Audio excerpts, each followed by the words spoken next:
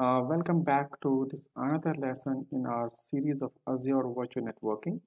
In this chapter, we are going to learn one of the very important security component of your VNet, that is network security groups. In this video, I'm going to talk about what is a network security group, and then we will see about the network security group rules, or security rules in short.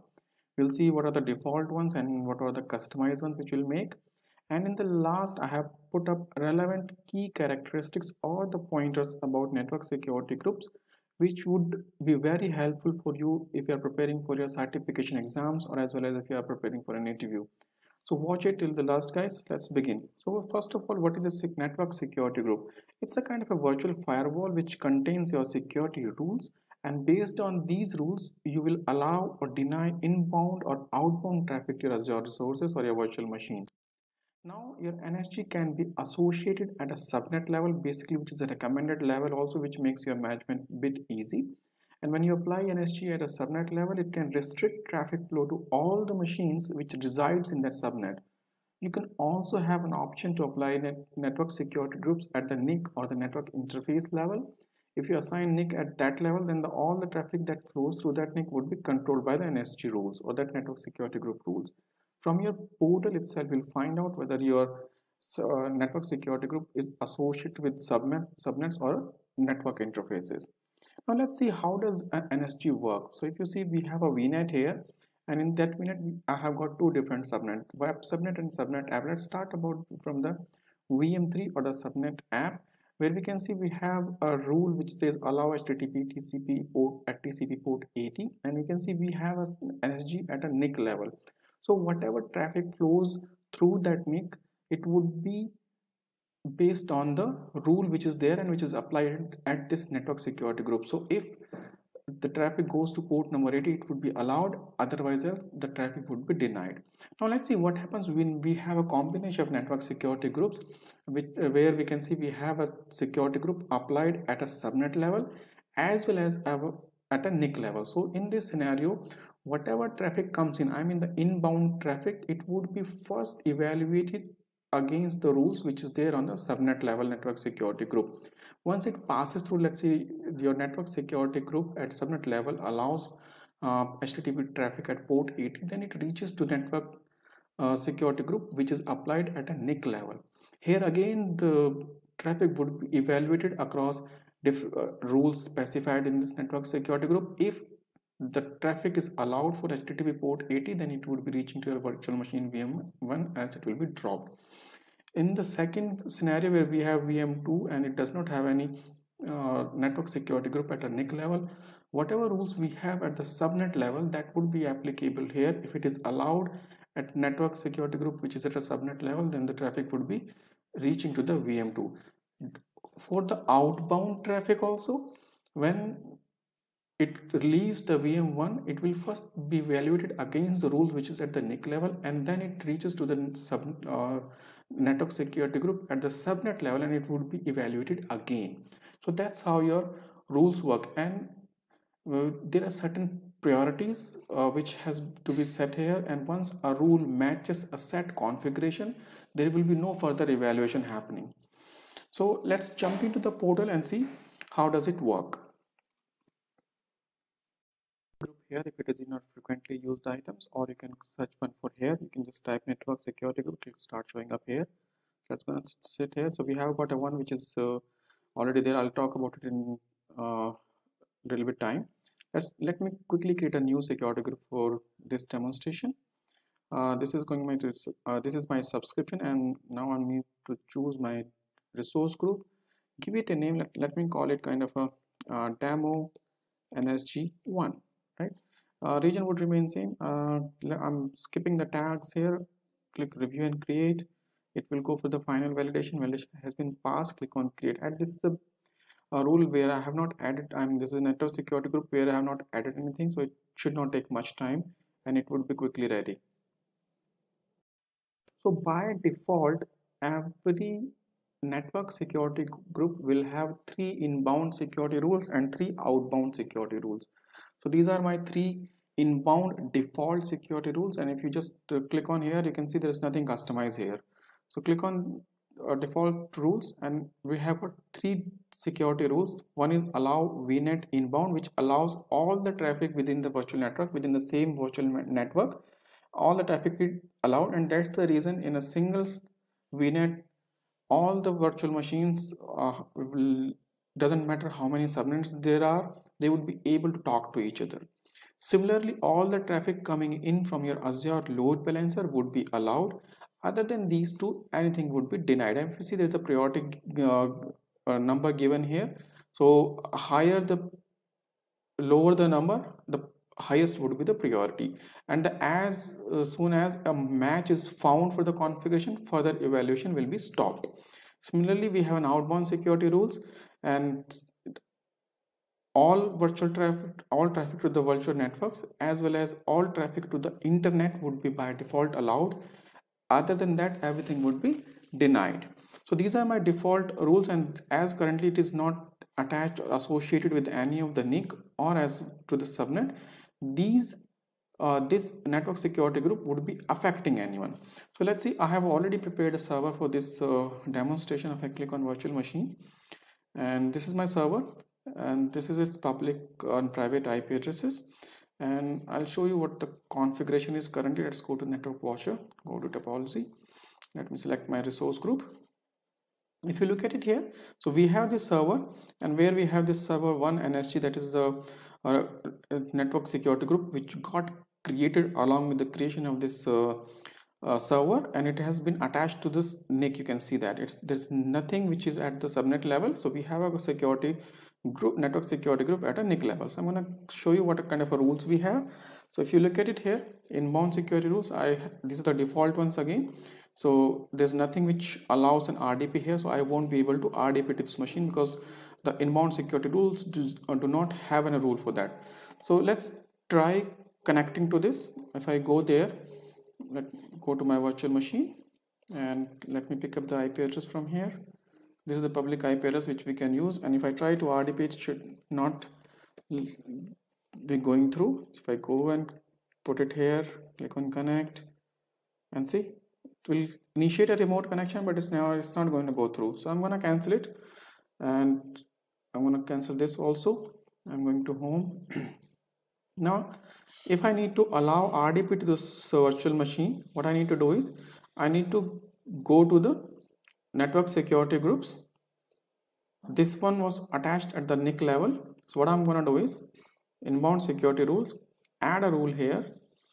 Now you need to select a source can be any, where you will allow anyone on this planet to come inside. You can also opt for certain IP addresses range or IP addresses. See here, you can pick up a specific IP or a range. You can also opt for a service tag. Service tags are a kind of an IP ranges or IP management tags which Microsoft creates and manages for you for all those Microsoft services which are running.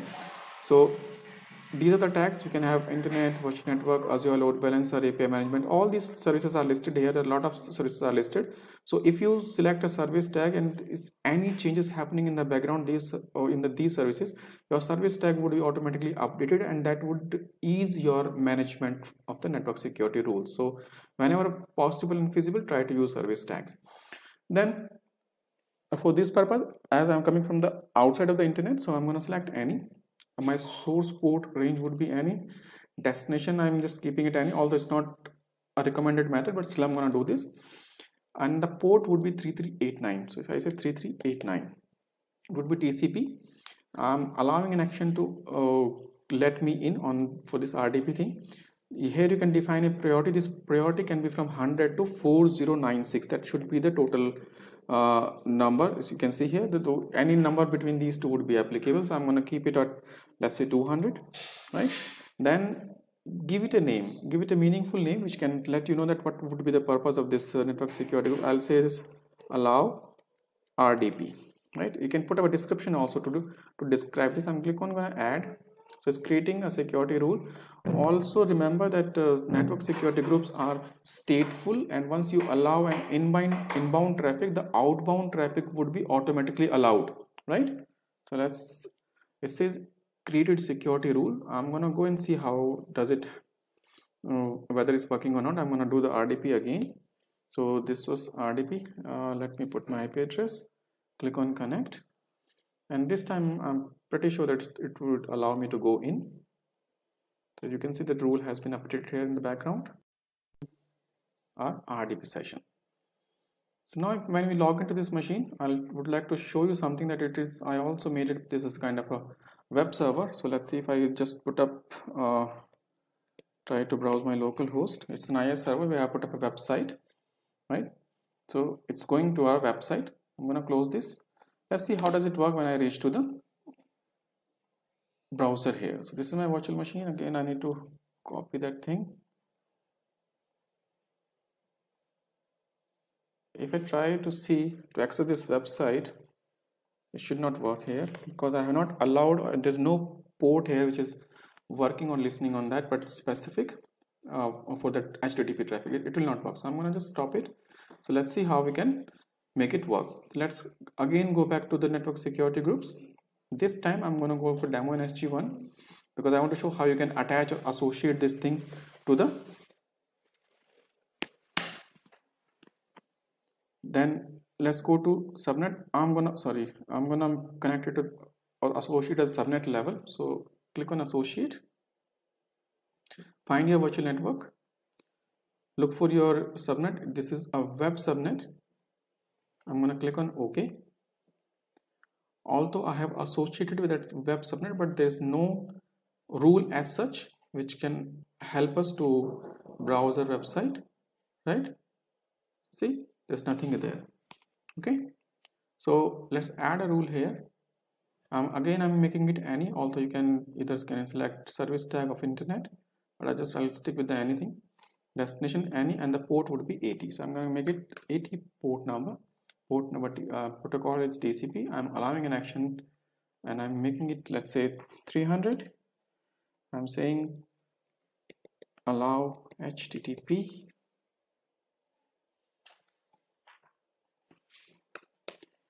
Allow HTTP, click on add. So I'm adding this rule. Now if I go back to the home and go to the network watcher, and if I select my topology, I want to show you something. This is my demo 1, and if you look at it, now I have got this demo NSG attached at the subnet level.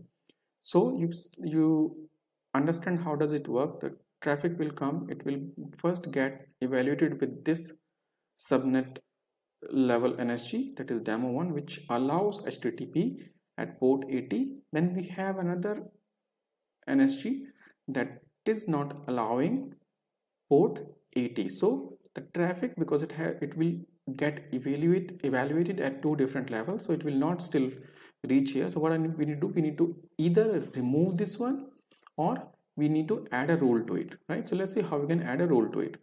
Click on here, go to your inbound rules and click on add here. We add the same rule here. I'm just making it 80 TCP. I'm allowing it and giving a priority of 210, and again I'm saying allow NIC HTTP.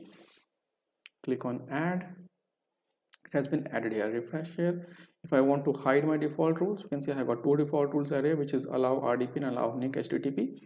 Now if I go back to my home and go to security groups, I would like to show you something. If I look at the demo NSG, and if you hide this one, I have only allow HTTP here. So you must be wondering, I'm not allowing RDP here. Yes, if currently the connection is going on, so it will not be interrupted. But if I do not change this rule and add an RDP here, and I disconnect this session, this will not allow me to do the RDP. And why so? Because at this level you can see that the traffic would be evaluated at this level first, which does not allow an RDP. But now what we are doing, we are checking for the HTTP. So we have allowed HTTP at port 80 here and port 80 here as well. So let's see whether it works or not now. Let's copy it. Yeah, it's there. Let's go there and see it's working, right? So it's working. We can see how we can change the default rules or override the default rules with a less priority, or so less number of less rule number, or lowest rule number which has got higher priority. So that's about how you can create. Another thing which I want to show you, if you go and create a virtual machine, let's say click on add here, click on virtual machine, and if you just, let's say demo 1, and give any name, let's say VM3 or VM3. I don't want any availability, let's go for 2016 again. And if I just say as a user, and we have got a super strong password here, okay, I forgot.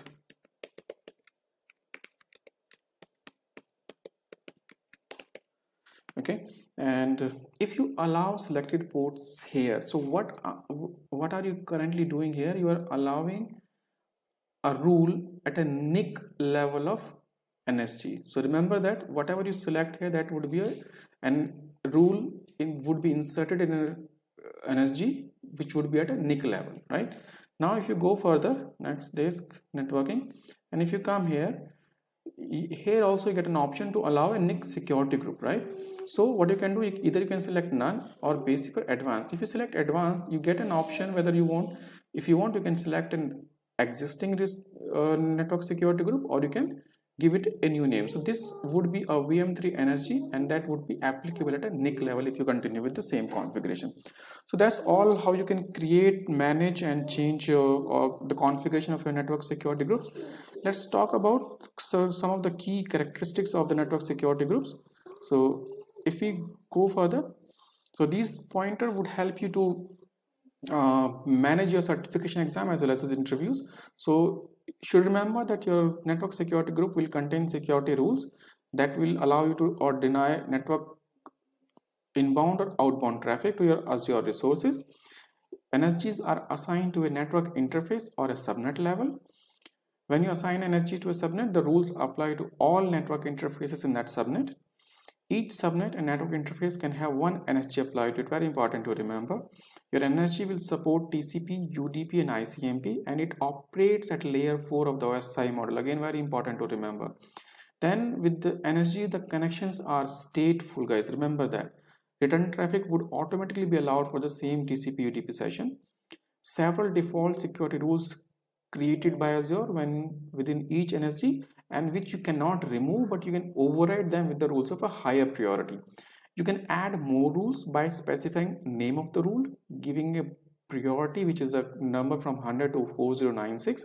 Lower the number and the rule will have the higher priority. And a port, protocol, source, destination, and what action, whether you want to allow or deny. Basically this is called 5-tuple hash. So this is what you can remember with. Then once the condition of a rule matches the NSG, the network security group configuration, rule processing or evaluation stops. Further rules will not be checked whether they are allowing or denying, right? That's how, guys, that's all about your network security group. Thanks for watching.